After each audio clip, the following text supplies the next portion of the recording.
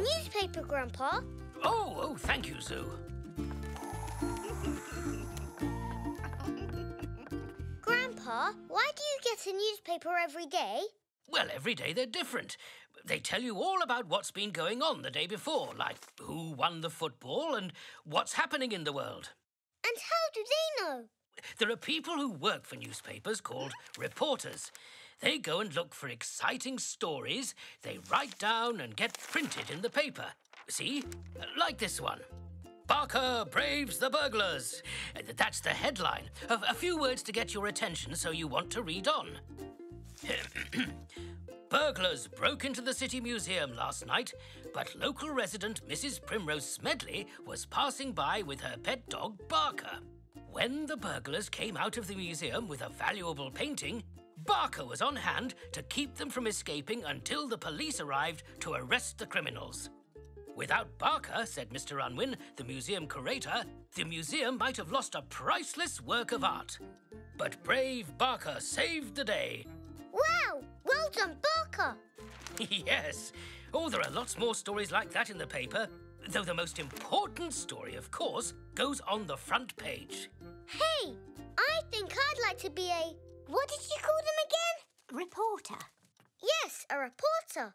I'd like to be one of those when I grow up. Well, you don't have to wait. You just need a notebook and pencil. You could start your very own newspaper today. Yes, I could. The Daily ZOU. Brilliant. Mwah. Oh, ZOU, before you start your paper, could you take these gloves I've knitted to Nana? I will, Grandma, just as soon as I've got my reporter's notebook.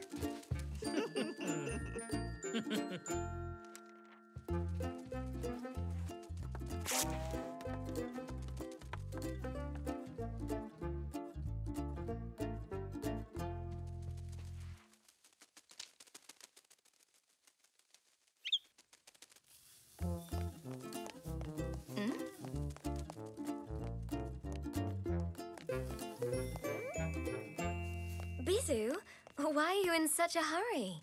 I'm looking for stories for the Daily ZOU. It's my new newspaper. Oh, that's nice. Well, I hope you find some interesting... Park. Oh. Ah, my first news story. Green bird turns white.